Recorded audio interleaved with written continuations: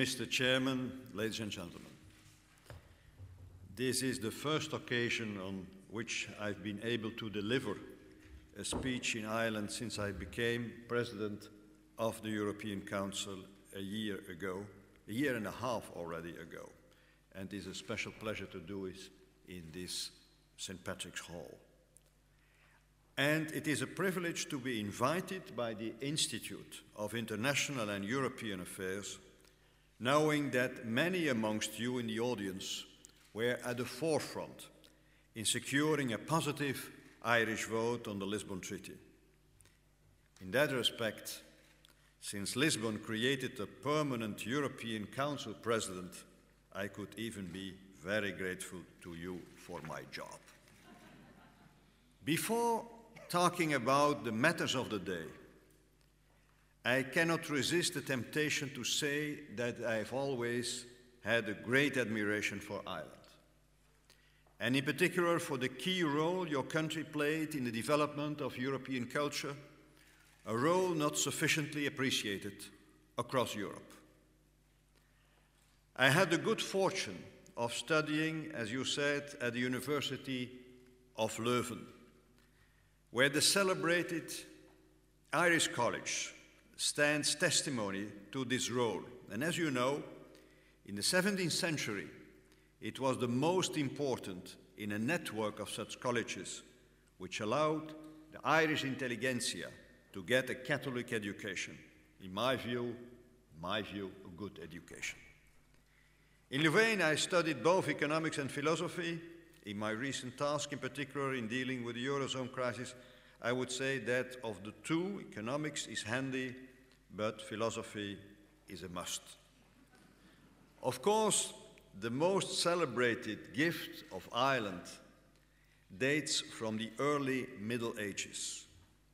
You kept the flame of wisdom burning while much of the continental Europe went through the Dark Ages after the fall of the Roman Empire. In contrast to elsewhere in Europe, culture and learning, including learning Latin and Greek, Mr. Chairman, was preserved in Ireland. Your countrymen were then able to return this treasure, mostly through missionary work, not only Scotland and England, but also to the Frankish Empire, Emperor Charlemagne, for one, the Pater Europae, benefiting from it. Obviously, Ireland has interacted with the rest of Europe in other ways too. Like all of your countries, it has seen successive waves of peoples reach its shores, sometimes as traders, sometimes as invaders, and sometimes as migrants. In difficult periods of famine, of depression, the Irish have emigrated as well, leaving his lovely island behind, often westwards across the Atlantic, pursuing the American dream like so many other Europeans, but also eastward, across the Irish Sea, or even further east, across that channel, to those former illiterates from the Carolingian Empire, in what are now the Benelux countries, France, Germany, Italy, and beyond. So that's why we find Irish footprints all over continental Europe, on the battlefields, in centers of learning, and in trade. And that's why we can now walk in the footsteps of James Joyce in Paris, go to an Irish pub in Warsaw, of hearing Italians recall the exploits of Liam Brady. Through all this, and through the bonds of history and geography, Ireland belongs to the European family. For all others, for the Swedes up north and the Maltese down south, for the Spaniards in the west and the Hungarians in the east, this is self-evident. You are our Western Front, the island put forward by the continent to give foreigners a good impression. Moreover, the The Irish have an excellent reputation amongst fellow Europeans. So especially in those difficult times, we all want you to continue to share with us your wit and wisdom, to motivate others with your resilience and sense of purpose, and to be a strong and self-confident member of our club. Mr. Chairman, ladies and gentlemen, the European project was born out of the idea that we would not be a prisoner of our history, but that we could move beyond it and together build a new future. Making peace to build the future, and that's what France and Germany started 3 generations ago, replacing the bloody battlefields by Brussels negotiating rooms.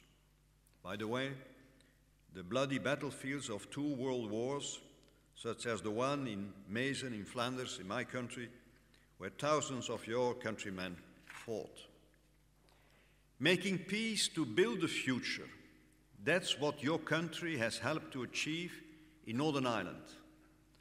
Ending civil strife and creating a new sense of community. It is an immense achievement of this generation, setting an example across the world. This work of peace was, of course, already started by previous generations, by such eminent statesmen as former Taoiseach Garret Fitzgerald, whom is sadly missed across Europe. In this respect, it is an extra honor to speak here in Dublin Castle, just a few weeks after Queen Elizabeth II, as the first reigning monarch of the United Kingdom to visit Ireland since the founding of the state, delivered an historic speech here, marking reconciliation. Reconciliation at the heart of the European idea. I read it with utmost interest. Without good relations between neighbors, Europe cannot prosper. Ladies and gentlemen, building the future, that is what we have to continue to do today. In Europe, 27 countries, and soon more than 27, have decided to do this together, tying their economies, their societies and their destinies ever closer, while all keeping their identity. Why? Quite simply because we are a group of small and medium-sized countries, sharing this portion of the globe, facing common challenges. Together we have built the world's largest single market. This has brought prosperity to all of us and has increased our interdependence, as has our common currency, the euro, for 17 countries today. Ladies and gentlemen, the crisis you are facing in Ireland, after years of very strong economic growth, is the outcome of the burst of housing and financial bubbles. Earlier today, I discussed the Irish economic situation with Taoiseach Kenny. I congratulated the Irish authorities and people for the strong efforts the country is undertaking to come out of this crisis. The total fiscal consolidation achieved in 2009-2010 amounts to 8% of GDP. This is a remarkable achievement. Labour costs have fallen and exports have rebounded, a promising sign. Among the reforms the Irish government has presented to the European partners this spring, I particularly welcomed the Jobs Initiative, supporting job creation. Job creation is key. Jobs give people hope for the future. Your government is also taking decisive action on the banking sector, and I appreciate the carefully thought-out plan which will deliver a smaller banking sector fit for the needs of the Irish economy. I believe that all these impressive economic measures are well underway to restore Ireland's confidence and to further improve its reputation among fellow Europeans. The other countries of the Eurozone are following your efforts attentively, because we all want you to come stronger out of it. And also because what you are doing in Ireland is needed for the financial stability of the Eurozone as a whole. And for that reason, we are providing, together with the International Monetary Fund, 85 billion euro financial support. What happens in your country affects all the others, and vice versa. In fact, ladies and gentlemen, this simple reality has been the big lesson of the crisis of 2010. And the big lesson is summarized in one word: interdependence. One can surely give a more elaborate analysis of the origins of the sovereign debt crisis, of excessive risk-taking by banks and the lack of oversight, and of other forms of both market failure and political failure. But the overriding lesson from the events is this one word: interdependence. The fact that the crisis in 3 countries, including yours, together representing only about 6% of the GDP of the euro area, could threaten the financial stability of the entire Eurozone had been totally underestimated. It has become clear now that monetary and financial market integration has proceeded much faster than the integration of our economic policies and bank supervision. Through the banking system, sovereign bonds and citizen savings are held all over the Union and even all over the world. The flow of capital followed its course without all the consequences being drawn from it, in terms of supervision especially. This has unleashed a storm that has shaken us and from which we have not yet totally emerged. The situation in Greece is still worrisome today. These are difficult days, yet I am confident we will find agreement on a package. And this will include 4 elements: correcting the fiscal slippage in the budgetary effort for 2011, a new reform program for the upcoming 3 years, including ambitious privatizations, and additional EU and IMF financial means for Greece. And finally, some form of voluntary private sector involvement without triggering a default or a credit event. And as I already said it in a speech in Paris 3 weeks ago, we must stick to these 2 red lines. Yesterday, I called on the Greek government and all Greek political and economic leaders to take their responsibility. This is really no time for party politics. Too much is at stake. Coming back to the Eurozone as a whole, it is not just individual countries which have to draw the lessons from the economic and monetary interdependence. The European Union as such has to do the same. We know what to do. However, the necessary political adaptations only take place slowly. Some people complain that we are often too slow, not least the impatient markets.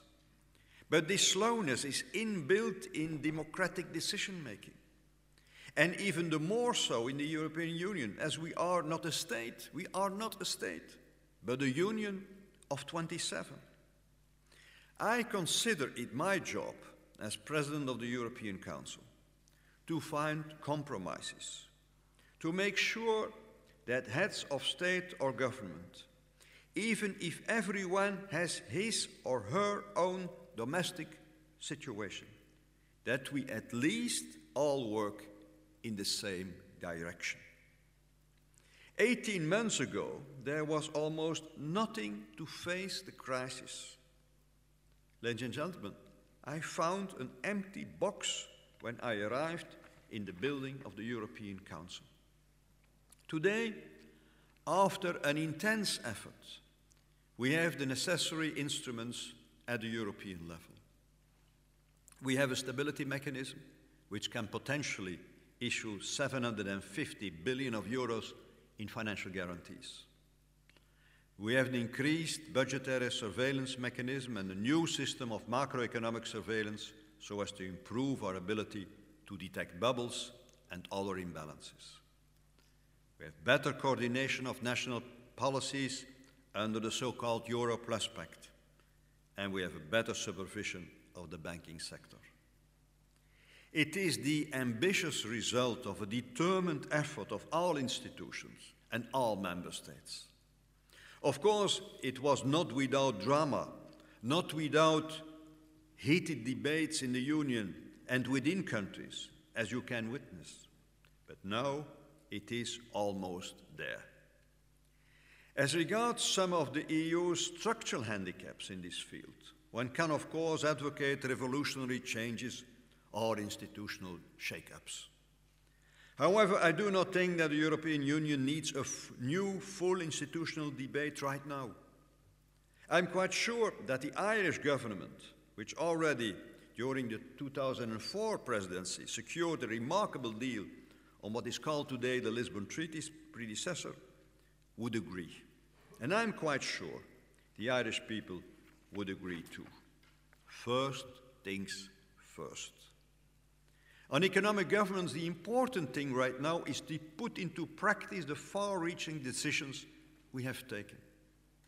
Everybody has to assume their responsibility in the new economic governance framework.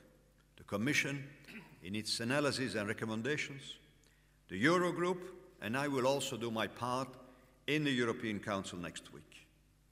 I am also confident that with effort, time and support, the three countries, totally different countries, under EU IMF programs will be able to turn the corner. This is true for Greece and Portugal, and is certainly true for Ireland. I know it is hard work to be done, bringing public finances back under control and regaining competitiveness. It is a bitter pill to swallow, certainly for the people, for the taxpayer, and for those who have to change jobs. I am fully aware of that. But it is, unfortunately, unavoidable. And let me repeat it, you do this just like the other European countries do this, not just for the sake of cutting deficits, not just to get the figures right. No, we do this to preserve our social model, to guarantee our welfare and jobs for our children and grandchildren. It is about building the future. You have proven your resilience in the past, and you will come out of this stronger. Ladies and gentlemen, in achieving this, time is of the essence. But I know from my own experience, it can be done. While I was budget minister in my country, we brought the public debt from more than 130% of GDP, the chairman mentioned it, in 95, to 140% in 99. I inherited a deficit of 7.4%, 5% in 93, and ended with the budget almost in equilibrium. And thanks to a strong adjustment program, public debt continued to decline in the following years to 94 and to 84% in 2007.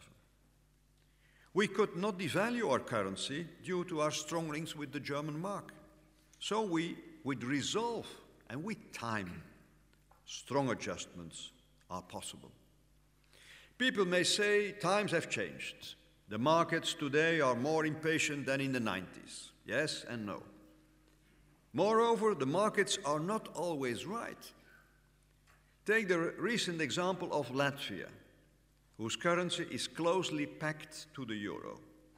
Their experience shows that an impressive readjustment can still be done nowadays. Early 2009, Latvia was in an EU IMF program for financial stability. They wanted to keep their currency pegged to the euro. All markets betted against it, and also the IMF was against it. But with support from the EU, they succeeded. So it still can be done.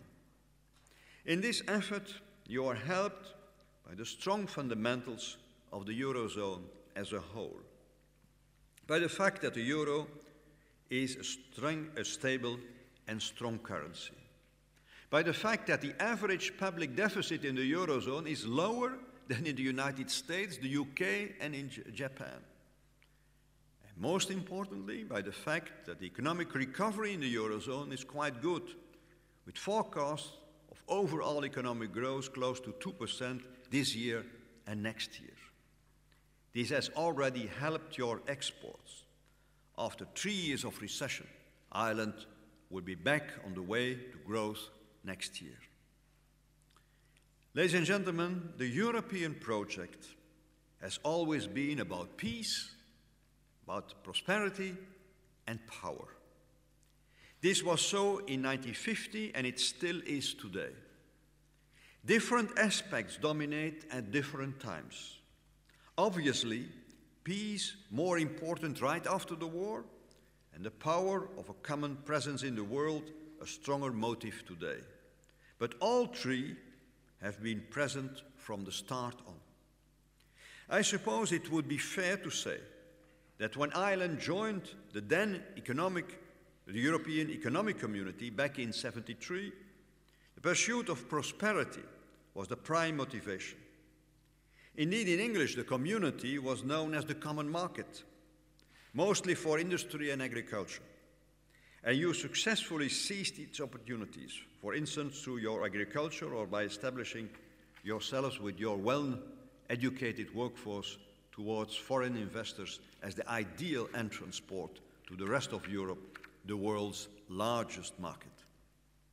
In the course of the almost 40 years you have been part of this unique endeavor, you have no doubt discovered that Europe was much more than a market. Europe, ladies and gentlemen, is about solidarity. Solidarity with each other first of all. And these EU regional and structural funds have benefited Irish infrastructure and education and helped you to create prosperity. But also solidarity with the rest of the world. The Union has worked as a multiplier of Ireland's global influence on issues you care about, such as development aid and climate change. Because Europe is also looking outward. We are defending our values and interests in the world at large. And that is why we are now proposing a partnership with the countries in North Africa and the Middle East. We support the movements in the Arab world towards economic progress and towards democracy and political rights. We have an historical task in the Mediterranean. These countries count on Europe. Without us, there would have been a spring too, but there will be no summer.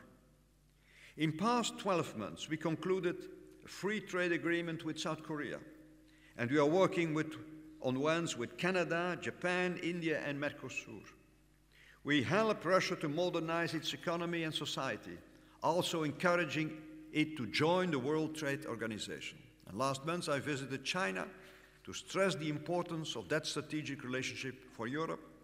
During the next summit with China, we will discuss how to work together in reshaping of their economic model, which offers huge opportunities for our companies and for our jobs. Ladies and gentlemen, arriving in Dublin on the 17th June is somehow silly. I am sad to have missed Bloomsday by one day. But let me at least quote James Joyce Ulysses once. I am tomorrow or some future day what I established today. I am today what I established yesterday or some previous day. It is true in our individual lives, it is true in our political life. The work of Europe is about perseverance, about strength of will every day. You have proven in your history and you are proving today that you have this strength of will. And that's why all Europeans may be proud to have the Irish as a member of their family. And I certainly am. Ladies and gentlemen, thank you well. Gu ref mal a gif gu liar. Thank you.